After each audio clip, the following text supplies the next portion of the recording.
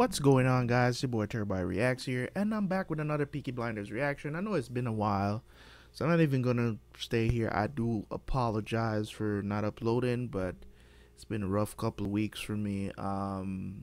So I do remember what's happening in the show, of course, and I'm looking forward to watching this. Season 3, episode 5, I think. Yeah, right? Episode 5. I think my last reaction was episode 4. We're gonna jump into this, man. No more time wasting. You guys have heard me talk enough. Okay, so we want to see what happens next, how they're planning to break into this treasury or whatever the situation is. So let's go watch this. I will see you guys for the review.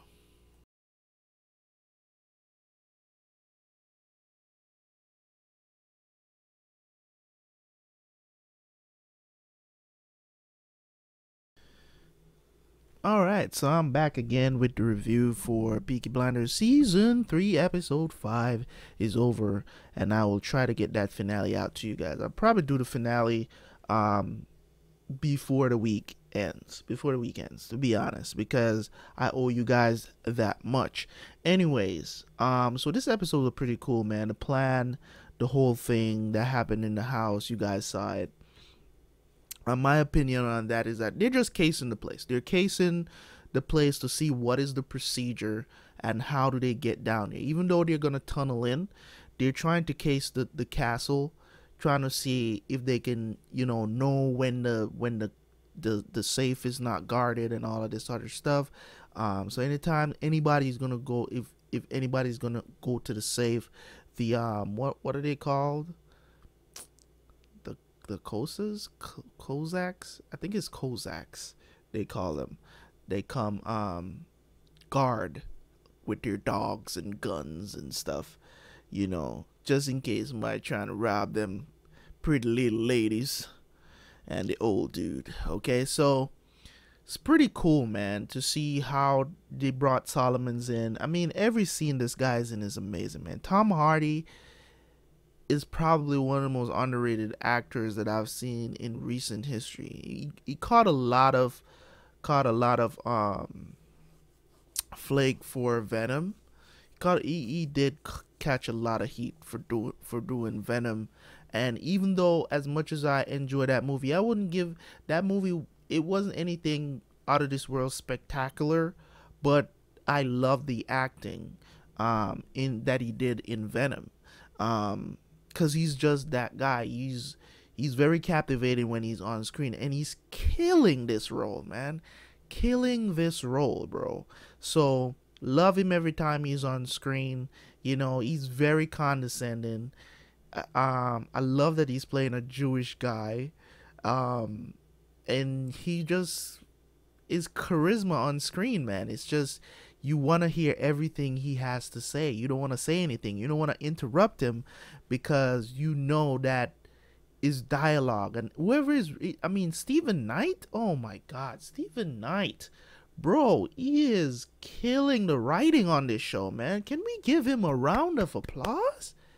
Can we give Stephen Knight a round of applause, man? Dude is killing the writing on the show, man. Oh my god, it's good. Anyways, so we have them preparing to do this heist. So the plan is to kill the brothers. That's what they're gonna do, because of course they don't want to pay. They want to get them to do the job, and then they're gonna try to kill them, of course. But now that they know, they can be prepared for that, just in case the heist goes bad or whatever the situation is. I like Tatiana. I like her. She has a certain vibe around her. Like, sometimes you wish you had, that crazy girl that you just like, you don't get her, but she like, her sex appeal on screen is so good, and that's what I love about her. Like, she portrays this sexual freeness on screen, which is not easy to do, even when you're in a role like this. It is not easy for a woman to still be that captivating. Sometimes, women take their clothes off on screen and you're like, okay. You know what I'm saying? It happened. So, you know, but she leaves an imprint in your mind, you know what I'm saying, after the fact. Even after you finish watching the show and stuff, she leaves an imprint. It's like, oh, remember Tatiana? Oh yeah. You know what I'm saying? So it's just like her sex appeal. I love that about her, that she, the sexual freedom that she portrays through this character is pretty cool, and she's a beautiful woman anyway, so that helps. So she's crazy to another level. um I I don't know what her feelings towards Tommy, to be honest. I think she seems like the type of person that would probably betray her family for Tommy. She seems like that type of person. I think she is that girl that you have that's like, listen, I'm all about the power. Whatever you need. You want me to act like your wife, your ex-wife that died? I got you. Anything for the power. I love the power. I'm attracted to the power. That's the kind of character she comes off to me. I could be wrong. I could be wrong. Don't come at me in the comment section. But anyways, man, it's Arthur. I don't know if he's gonna be able to tell. There's no way he's gonna tell Linda what happened at that house. There's no way, because Linda will probably leave him. Even though she's already extorted money from Tommy, to go away, to go. What did he go and live with the Apaches? Is that true? There's no way he's gonna go live with the Indians. You know what I'm saying? A lot of people like to say, okay, I don't know why y'all think. I don't even know. Is it an offensive? Is it offensive to call Native Americans Indians? I've never understood that, because that's what we know them as back in the Caribbean. That's what we've learned, that they are called Indians. So I've never understood, why is it offensive to call them Indians? I don't understand, and why they call them Native Americans versus Indians here. It's weird to me, because I don't see that an offense, because that's how we learn it in our history, Caribbean history. We're the West Indians. You know what I'm saying? So it's weird to me when it comes on to that situation, the Apaches or whatever. I know there's different tribes and all of this other stuff, like, I know about that, but overall, we call them Indians. So it's just, you come here and you learn something new. Black people don't like to be called black people. It's African Americans, it's Native Americans, it's Chinese Americans. I don't know, man. Everything is just gone. People just getting way too touchy these days, and I just don't get it. You know what I mean?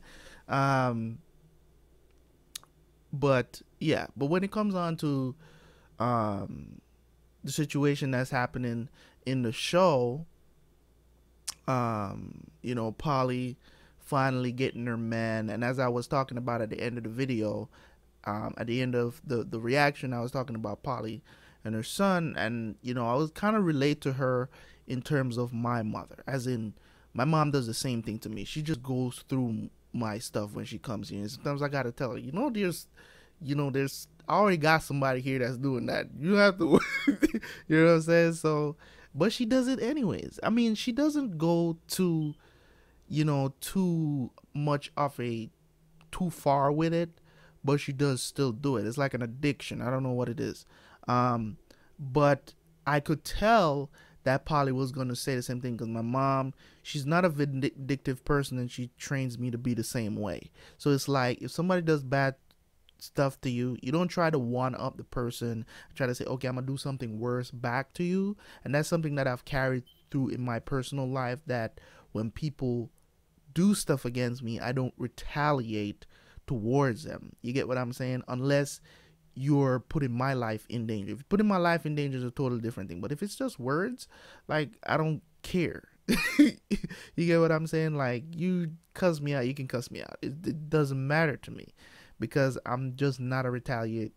I'm not a person. I'm not vindictive, because I was trained to not be vindictive like that. So yes, it's a cutthroat world, especially in business, but still you gotta learn to kind of compromise and do things different ways. And that's how learn how to be a people person, learn how to help people and provide value to people's lives, and in turn they will try to do the same, because they will realize after a while that, man, no matter what I try to say to this dude, he just doesn't care. You know what I'm saying? Like, it doesn't get to me when people talk about me. It doesn't get to me. I don't, you know what I'm saying? I try to cultivate an environment of positivity at all times, no matter how you come at me with negativity. Like, I try to find out what's going on. What's going on? You know what I'm saying? I don't want everybody to like me, but I want you to be specific about what this is about. So if I need to end our relationship, I can do that without wondering what, you know what I'm saying? Like, what happened? I hate when relationships that I'm in end, and I don't know why the hell they ended. You know what I'm saying? Some people, I love when people are explicitly brutally honest about how they feel, and that way it's easier for me to make decisions regarding our relationship. So I don't love the fact that she searched, but I like the fact that she said, I still don't want him to be the one that pulls the trigger. Love that. Um so I don't know what Tommy is going to do, but that's how the episode ended, man. But his plan is going good. Plan is seem to be going good so far. They brought in the guys to his old. It seems like the guys that was in the tunnel with him. I think those guys are going to be the ones that are going to be digging the tunnel. So that's going to be dope to see. Series finale is next. Not series finale. Season finale is next. So hope you guys stay tuned for that. Thank you guys for watching as always. It's your boy Terabyt Reacts, and peace.